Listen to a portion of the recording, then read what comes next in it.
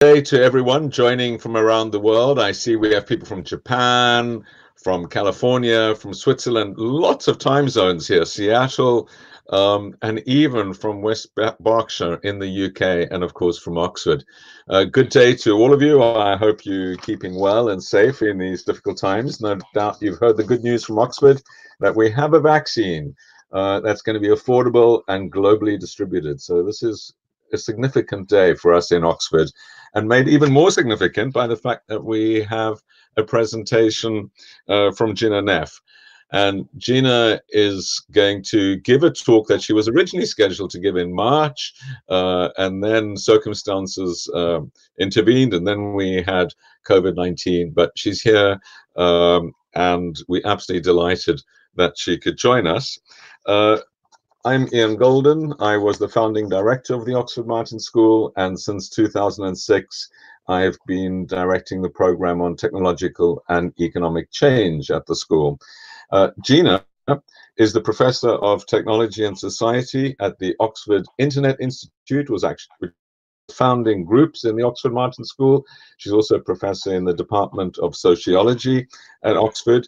She works on the future of work in data-rich environments. She's published 3 books and over a dozen research articles in many of the magazines and journals that you would be reading.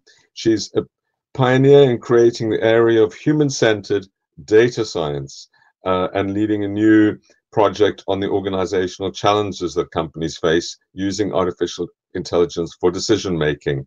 She's had fellowships at the British Academy, the Institute for Advanced Study at Princeton, and elsewhere, and she's an advisor to many companies, organizations, and others on this agenda. She's also an advisor on AI to the Women's Forum for Economy and Society.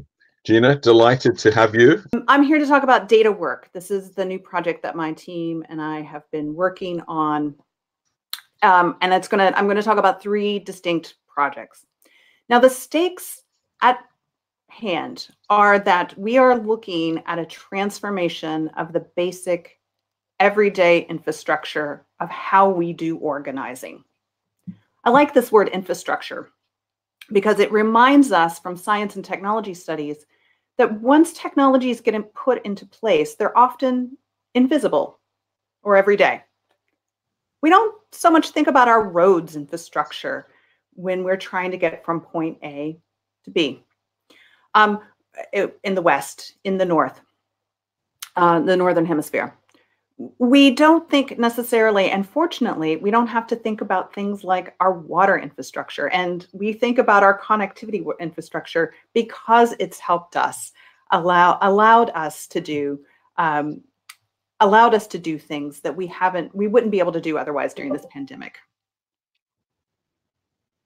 That said, infrastructure helps us think about how small technical decisions being made today end up having enormous everyday implications for all of us.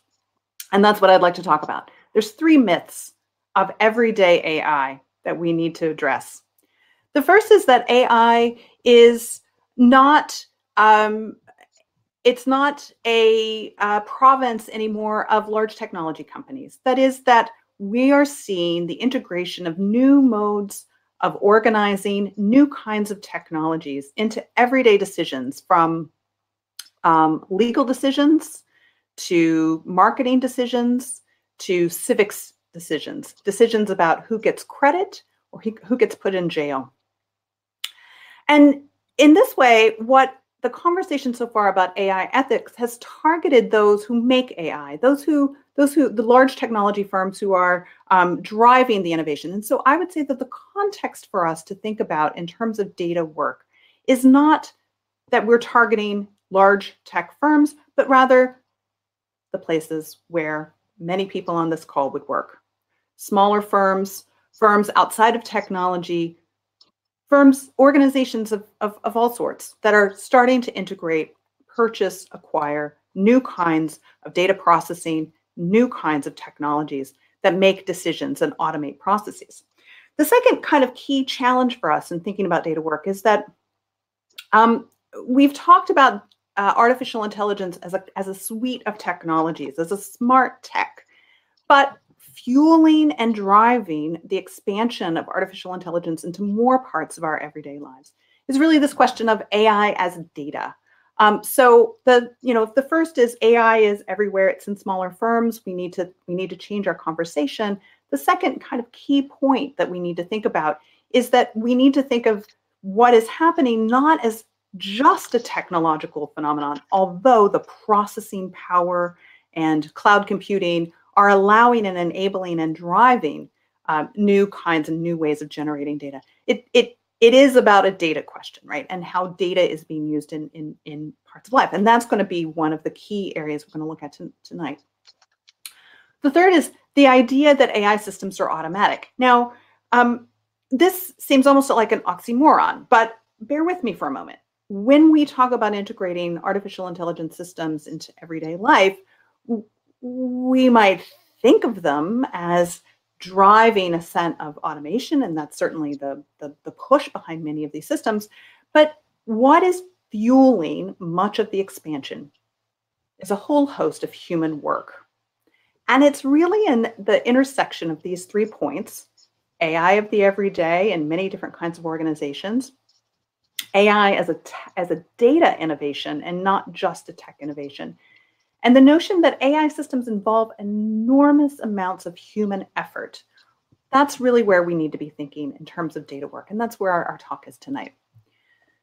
So with my team, Maggie McGrath and Nayana Prakash, earlier this year, we released a report called AI at Work. And what we did was actually fairly simple. We surveyed global newspapers for accounts of how artificial intelligence was making the news. And first thing we did was set aside basically everything that looked like a company press release, right? So those cases where someone was advertising how well their product worked, or we know from existing research that much of the journalism that is on artificial intelligence is coming from the sources of technology companies that make it. So we set those aside. And instead we focused on how news stories were covering where AI was working in organizations. And we came up with 3 common challenges that we saw in the about 1,000 articles that met our criterion in this over the course of the year. And those challenges were challenges of transparency, integration, and reliance. That is, what we began to see if we take and collate the stories of where AI is not quite living up yet to its potential as a transformative technology.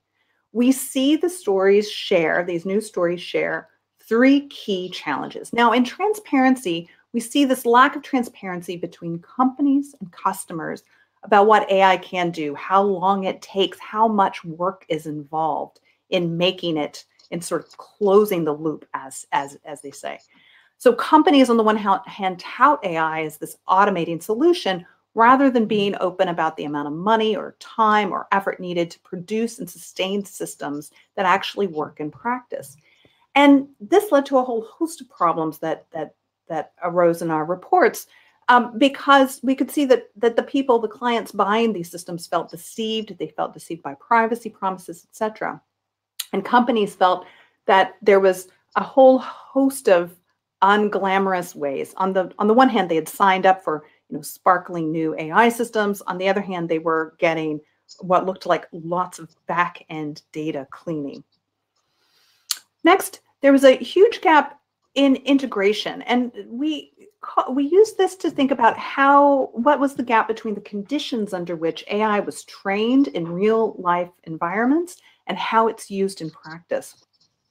And we saw that in many systems, the AI systems that made the news, they somehow were trained with one set of data, but unfortunately the real life situations in which it was rolled out or integrated into were messier and less organized.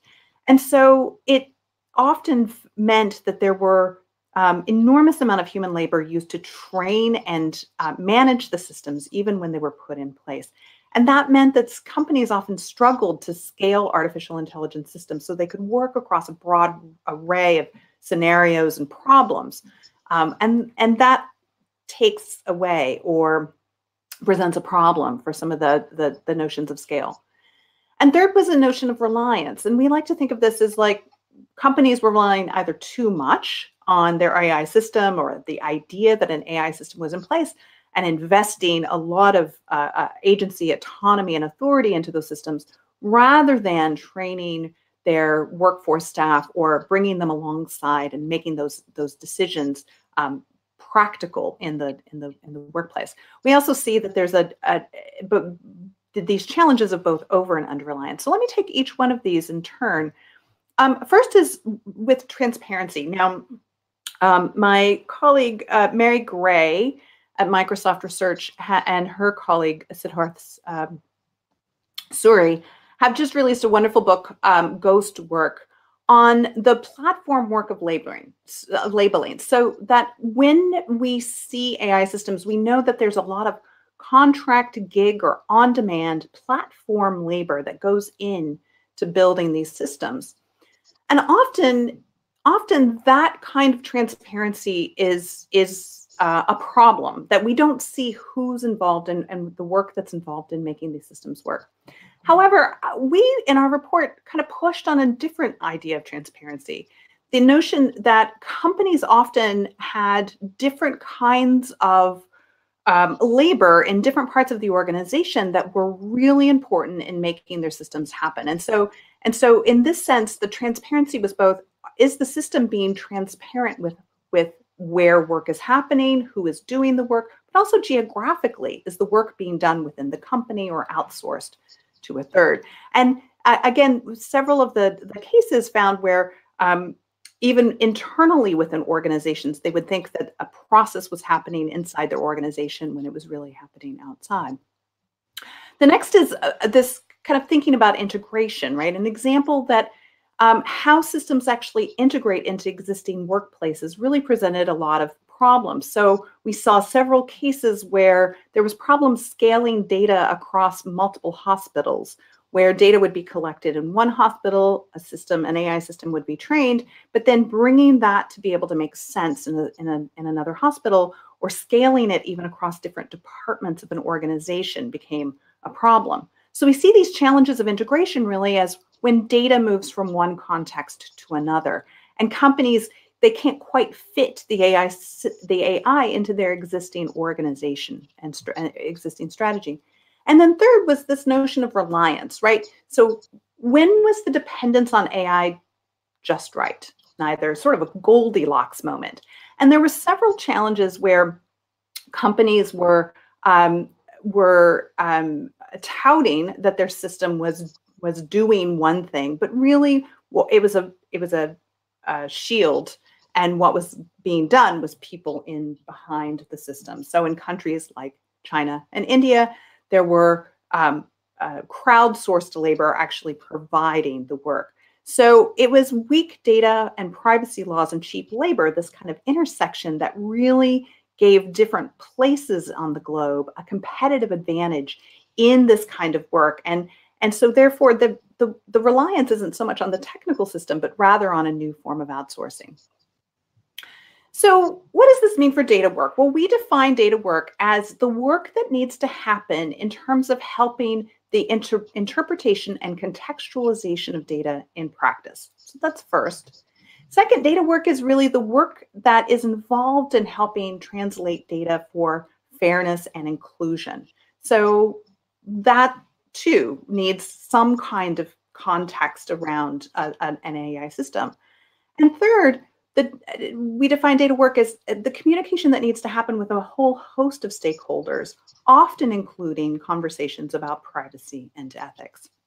And so this comes from a paper that we published earlier this spring, Who Does the Work of Data in ACM Interactions? And that's with my colleagues, Moller, Bossen, Pine, Nielsen, and myself. And in this, we ask three main questions, right?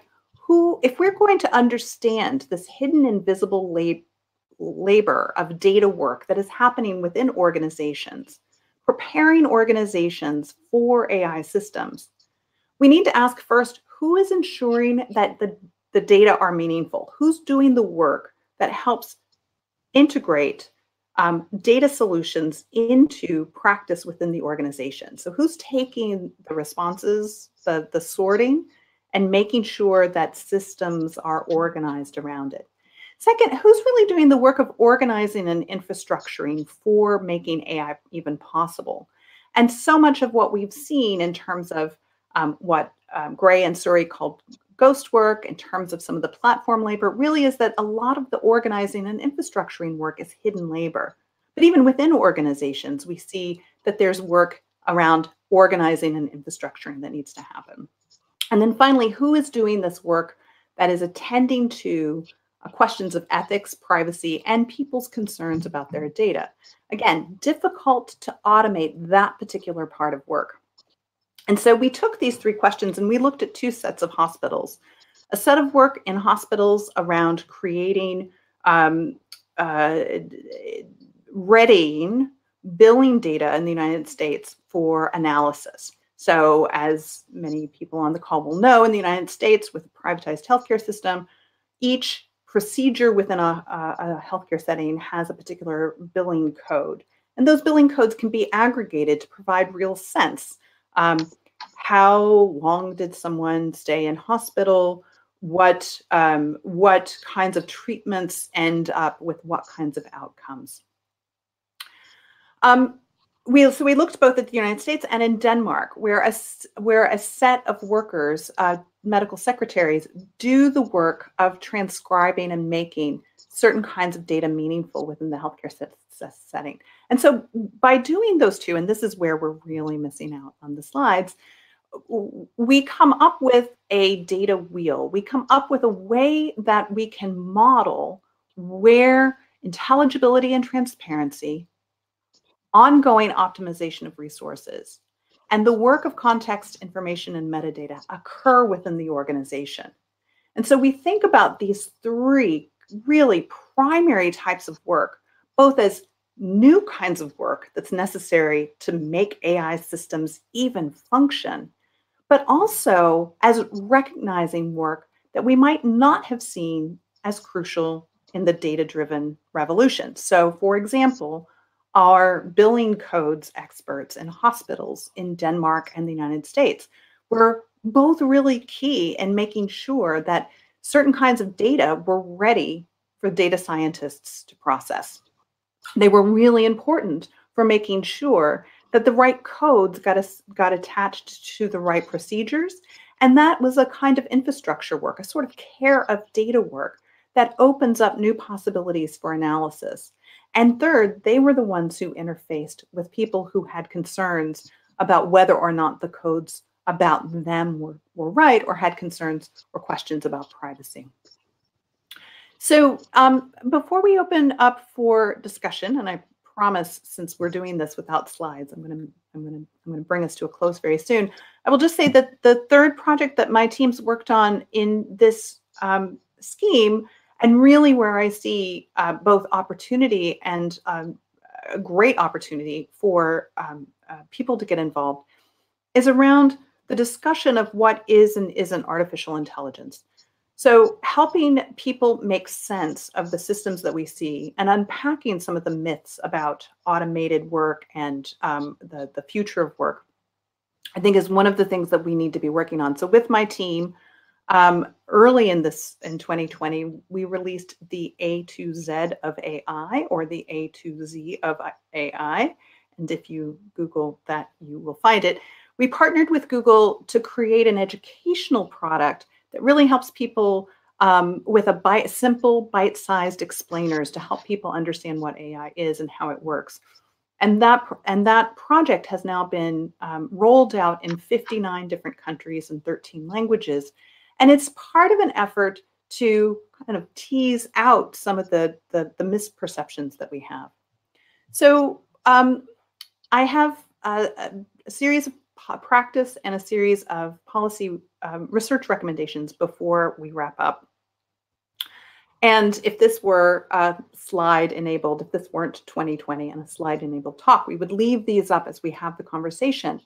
But I just want to say that for a practice agenda, we really need to be thinking about organizing for data saturated societies.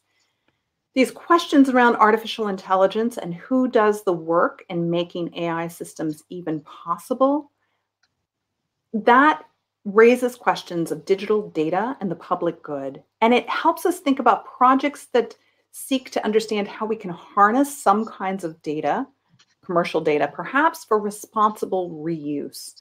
It helps us think about how we want to intervene and think through those questions of who is advocating for the data of data subjects. Second, it reminds us that people's understanding of their privacy and their own data, it's not a task that we can just leave and assume that people will do it on their own, that there actually is quite a bit of organizing and stakeholder engagement work that needs to be done, both on the part of companies doing the work, but also for those of us who advocate for responsible use of data. We really need to be working in this intersection of helping to people to learn to interrogate the values and implications of data-driven businesses. And then finally, third, I mean, this is part of this is we really need to empower citizens and upskill societies as part of this. So the work of making AI systems is simply too important to be left to simply large technology companies who have an interest in as vendors of selling systems on to smaller companies. We really need to support this responsible utilization of data, not just by thinking about who's designing systems, but helping people who are going to be using them on an ongoing method. And that, of course, brings up the policy questions of how we can enable policymakers to upskill as well. And finally, in terms of a research agenda, I think this applied everyday infrastructure is one way that we can begin to think about and move AI and ethics questions out of the realm of large-scale technology makers, but really start to think about how we map, track, and measure these changes in all of our lives. What's happening in the organizational settings where we work, and how can we see that we're moving from these questions of more and more data gathered about us and managed about us in different ways? Can we identify ways that social, cultural, organizational, and causal factors really shape who can intervene and hold accountable AI systems? So where can we do the social science that helps us ensure that systems are deployed and integrated in responsible ways? And then can we begin to think about the changing social norms and conventions that are happening around AI systems and organizations? When do we cede power to automated systems? And when do we remember that behind the interface of many of these systems is a whole host of human labor that also needs to be held accountable? And so with that, thank you all for indulging me with my technical issues this evening, and invite Ian to come in and join our conversation. Thanks very much, Gina, for that admirably clear presentation. I love your organization of everything in threes, which is incredibly helpful as a way of retaining it. I'm told that people remember threes. And it helps when you have no slides to follow along. Yeah, no, but it's impressive that you remembered all the threes as well. Admirably clear and really extremely urgently needed, because without knowing it, we are all walking into this maze, and sometimes catastrophically so, not least in the UK government's use of Excel spreadsheets it didn't understand for track and trace. I have a number of questions, but I'm conscious of the time, and we did start a little bit late. So let me just pose a few. And having been in some of these data factories in Kenya, the Summer Source and others, and also admire the work that your colleague Mark Graham's done in thinking about the rights of people, which is very allied to the work you're doing, no doubt. Let's just maybe just begin. We've got your book, The A to Z of AI, at the bottom, but some of what you were speaking about didn't sound too much like AI to me. It sounded more like filling in Excel spreadsheets. how, is that a slippery slope, or how, without reading your book, can you give us a quick definition of AI? But I do encourage all the participants to get the book, obviously, and to look at the deep explanation. Thank you. Is it just Excel spreadsheets? There's a joke that says when it's a sales or a consultant, AI is a spreadsheet. When it's someone who's a data scientist, it's machine learning. That's absolutely true here. When we look at how companies are talking about what it is that they're doing, they put a gloss that allows more computation, that infers much more computational power than they're actually doing. So with the Women's Forum, you mentioned at the beginning in the introduction, I've been doing this autumn a series of focus groups with chief data scientists in companies in Europe and the US. And these are incredible company leaders, right? These are Fortune 500 companies, banks, large manufacturing firms, large consumer services firms. Name the sector, we've had an interview with someone working in their data science team. And we ask the primary question, what are you doing about responsible AI ethics? What are you doing for responsibility in your data systems? And each data scientist knows they have huge responsibility to do. And none of them can articulate yet what it is they should be doing on a practical level. So there's an enormous amount of catch-up that our corporate leaders are doing in terms of figuring out how to put into practice something that actually works. So sure, some of the challenges that we're looking at are challenges of any kinds of large-scale centralization, large-scale control over globalized systems and supply chains. But the challenges here are that we risk building infrastructures that once put into place as technical data infrastructures become difficult to untangle, difficult to hold accountable, and difficult to intervene in. And so that's why we are suggesting that there's an urgency at this moment for really kind of getting the conversation more involved in holding these systems accountable. Yeah, and I think you very clearly articulated the urgency of this and the need. I have many questions, but let's go to some of the questions that have been posed by participants. You are able to vote for these questions, so do vote if you're keen on a particular question. And I see we have 8. Let me take the first, which is from Ollie Stedman, who I happen to know. Hi, Ollie. Good to see that you're participating in this. What does the equity of opportunity in tech look like? Where do we aim, and how do we know when we've reached it? That is a fabulous question, because on the one hand, we want to see the expansion of the types of people involved in designing and building AI systems for the world.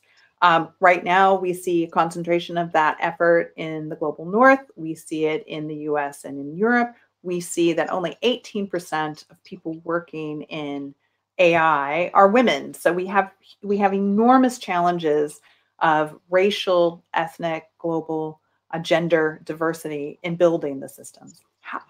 On top of that, we need to start building capacity. And I would suggest that there's a couple of challenges. One is that the equity of opportunity is necessary for building better tech, but it's not sufficient. It's not the only thing that's going to get us there.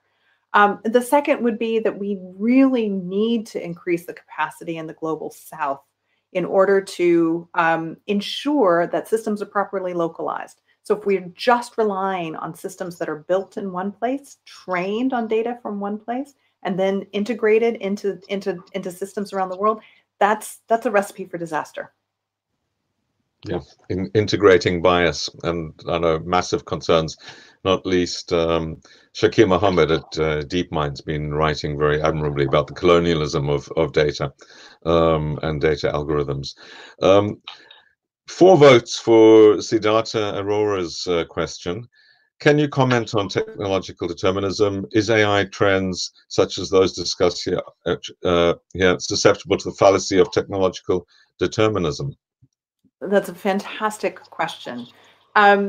We certainly hear that determinism in how industry leaders talk about and support and push the inevitability of AI. So if we look at this kind of data work question, where we see people in these large hospital settings, the people who are involved in the day-to-day operations of getting data systems ready for data analysis.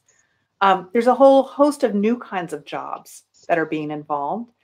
It's not inevitable that it automates work or that it displaces all kinds of work, but instead it's creating these new moments with different kinds of opportunities for people to be involved. And so when I think about technological determinism, I think, oh, the technology has its own drive and it will naturally kind of go in one way or another. Whereas what we can see from older industries like healthcare and construction too, that I know very well in this case, that the pathway that new technologies take is not predetermined at all. So I think we as educators have work cut out for us, where we make sure that how the technology industry talks about the inevitability of their genius is held to account. Absolutely. So there's also people on YouTube participating, and we've been sent a couple of questions that have come across from that. And the first one, which seems to have disappeared, is, I was wondering, this is, doesn't say who it's from, Andrea Guzman, I think. I was wondering how Prof Neff thinks data saturated and AI-rich healthcare will impact medical education in the next 5 years. Brilliant question from a brilliant colleague in the United States. So we absolutely have to use these notions of data work to help people understand the context of the results they're looking at. If we continue to think about the outputs of AI systems as decontextualized outputs, we end up in a dangerous place, especially in medical systems. If we understand where the data come from, what kind of context they have, and who is advocating and who is responsible for ensuring that there's this organizational stitching together between the outputs and the organization, the practices within the organization, we're going to have much more highly contextualized and much more relevant results. It's life and death consequences in healthcare. So we're right now today in this moment where we have a lot to be grateful for. Large scale computing power and the integration of global supply chains is going to help us end this global pandemic sooner than any pandemic's ever ended before, right? We should be cheering large scale computing power and the collaboration possible from teams in this particular way. But we're not going to get to those great societally beneficial outcomes unless we realize that these data systems are highly dependent, highly contextualized, and sometimes highly fragile. Many of the cases that we looked at in our AI work report come from healthcare, where data from one context was simply tried to be brought into another context. So data gathered in one particular hospital reflected choices that were very specific to that hospital and not applicable to other hospitals. So how does this influence medical education? We have to train people in healthcare who are going to be using these systems on how to use them responsibly and how to be critical consumers of the data they're using. They are our frontline defense for bad AI and when AI goes awry.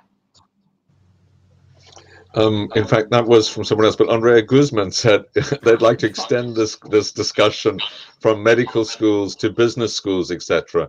what should be the core of an education generally related to AI and data?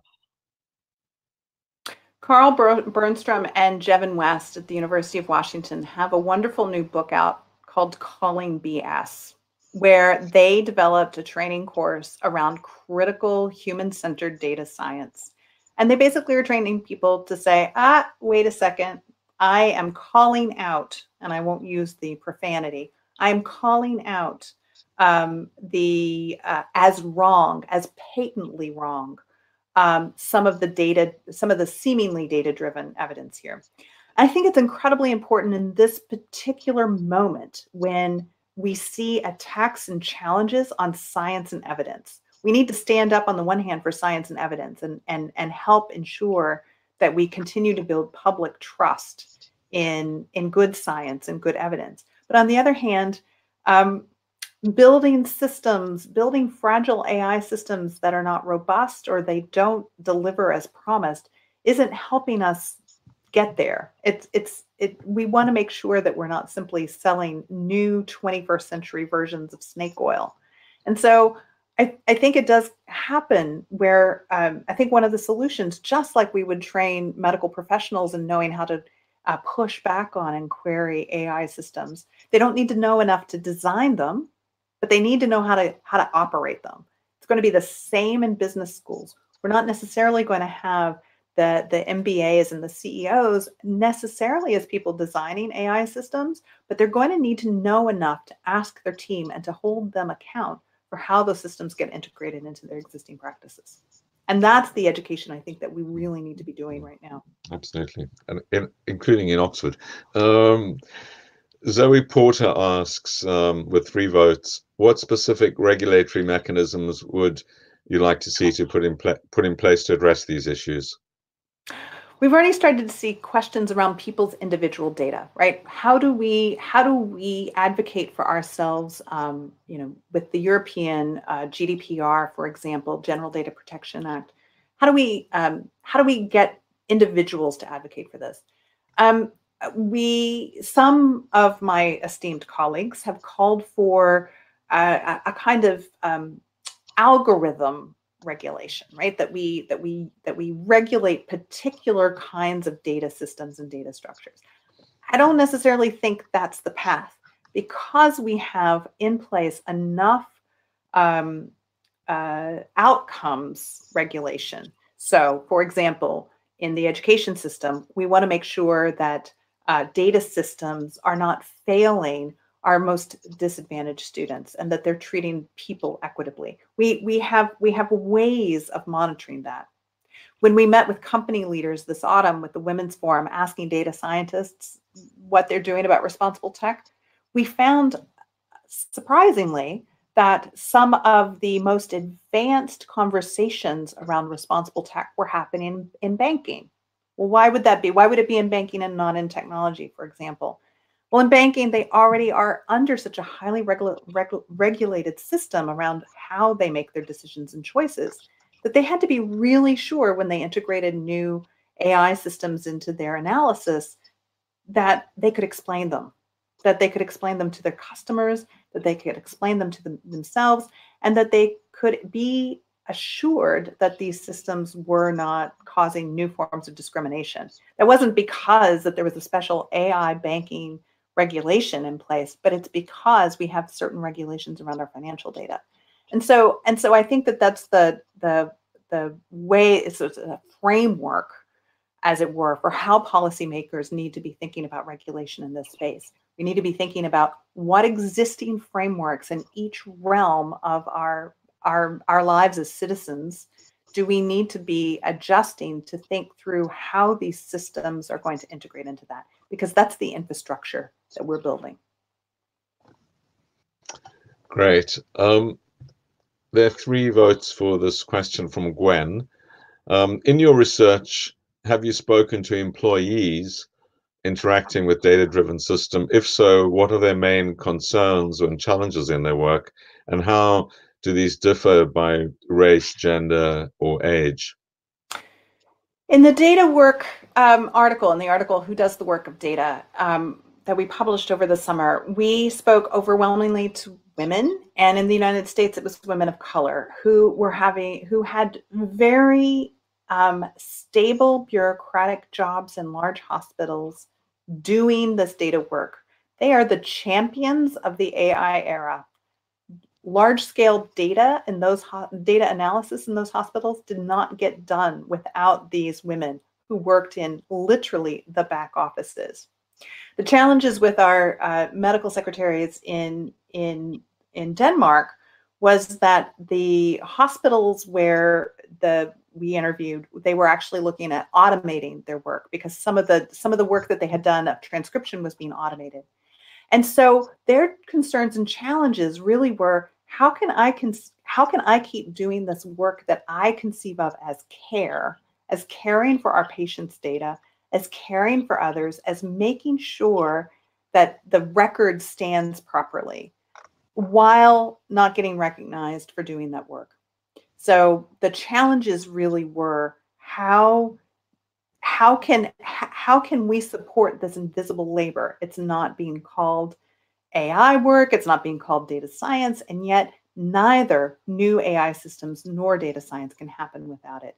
So I think the main concern and challenge is making sure that we're supporting we're supporting the work that needs to happen within organizations to make sure this happens. Yeah, and is it called, what's the organization that Mark Graham's involved in as well? That's right. So Mark Graham, my colleague Mark Graham, is working on Fair Work, and Fair Work is looking at the platform economy labor, right? So much of this work, the work of Mark Graham, the work of Mary Gray, much of this is looking at platform-based labor. We're not seeing so much platform-based labor in banks and hospitals, and yet the work that's being done in those organizations is absolutely about the invisible work that's fueling AI. Yep. So another question from Ollie that has 2 votes, which is why another vote, which is why I'm going to give him a second question. How do you regard human level performance as a metric to beat in machine learning applications, especially in manufacturing, checking for defects and so on? And he says Andrew Nig wrote recently about its limitations. Right. So listen, we know that large-scale computing power is going to help humans solve really big problems. And there are really big problems we cannot solve without large-scale human computing power.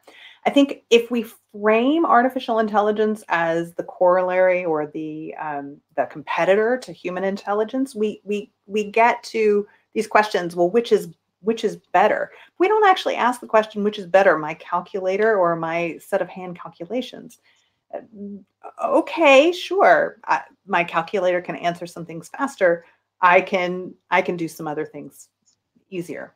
That's going to continue to be the case with artificial intelligence systems. So if we think about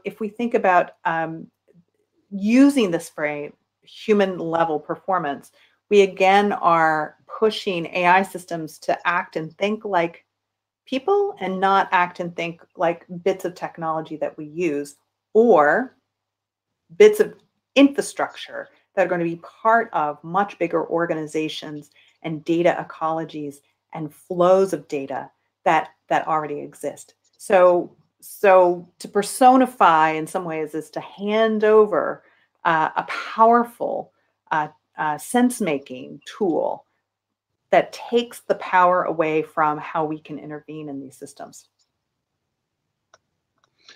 I don't think you've asked this question, but it's another question from Siddhartha Arorik.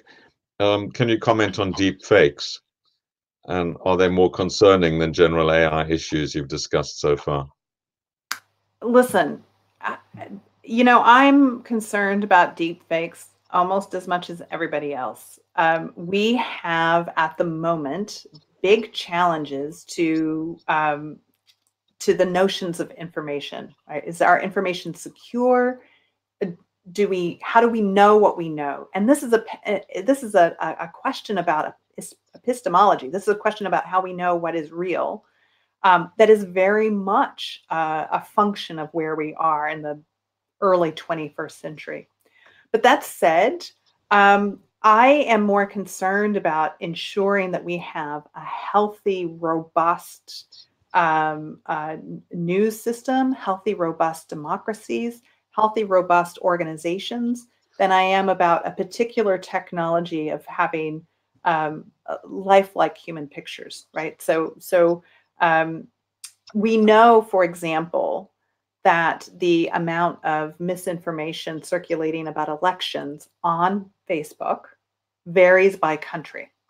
And we know that's a function not of Facebook, not of the people in one country being smarter or easier to dupe, but a function of the regulatory environment and the social environment in which those elections happen. And so on the one hand, we can worry about deep fakes. On the other hand, we really need to be thinking about how do we shoulder the responsibility and bolster our social institutions and organizations to make sure that we're supporting society. That's a great point to end on, and I'm afraid we've come back to an hour, which is raced by. Sorry to all the participants for the technical glitches at the beginning. That's part of this transition to a digital world. It's great to see that so many of you have joined this, some of you extremely late at night or early in the morning. Thanks so much to Gina for enlightening us on what's an immensely important topic in a way that I found exceptionally clear. There's a lot talked about in this area, and I found your presentation to really cut through a lot of it. You can follow Gina on @GinaSue. You can follow me on Ian_Goldin, Goldin. Do look at the Oxford Martin School events page. The next event, which is really a must for anyone that's interested in the internet, we wouldn't be here without this man. To connect is Sir Tim Berners-Lee in conversation with some who was another founder together with Tim of much of the computing power, but Sir Tim, who is credited really as the person behind the World Wide Web, will be at the Oxford Martin School giving a talk at 5 o'clock on Thursday. So do register for that if you haven't already, and look forward to your engagement in the future. Thanks for all of your participation, and thanks particularly to Gina for her great presentation. Thank you. Stay safe, and good luck to you all.